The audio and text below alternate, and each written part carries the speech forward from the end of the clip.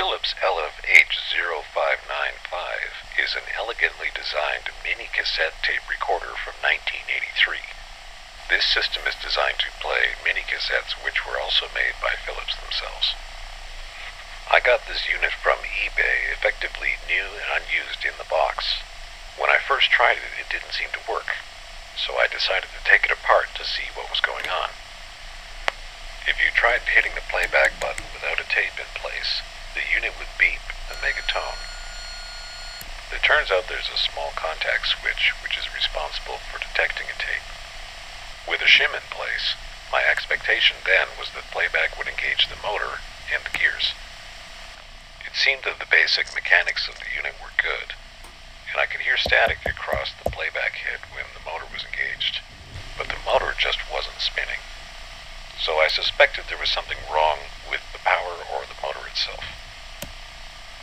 Testing quickly with a multimeter, I was able to confirm that the motor was indeed receiving power, but it just wasn't turning over.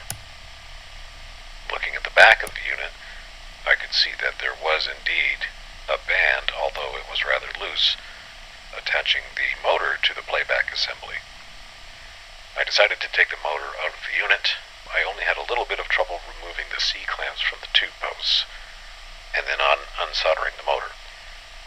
I regret not filming this, but I turned the motor a bit by hand, and then connected it to a separate power supply, and I was quite delighted to see that the motor then started spinning.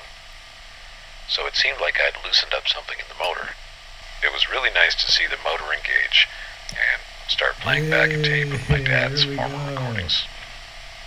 Unfortunately, after reassembling the unit, I tested the recording function, and I found that the recording didn't seem to work, or at least it wasn't working as expected.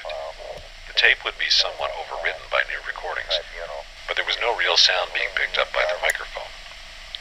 I tried taking the unit apart again to investigate, but the numerous wires that connect the power of the microphone and the speaker are so brittle that they started to come off of the circuit board, and it was very difficult to strip those wires and then resolder them back in place without breaking something else.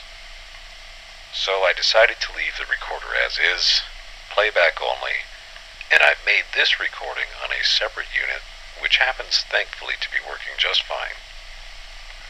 These are fun and intricate, interesting little mechanical devices, and it's been kind of fun going back and taking a look at some of these old recordings and getting one of these to work.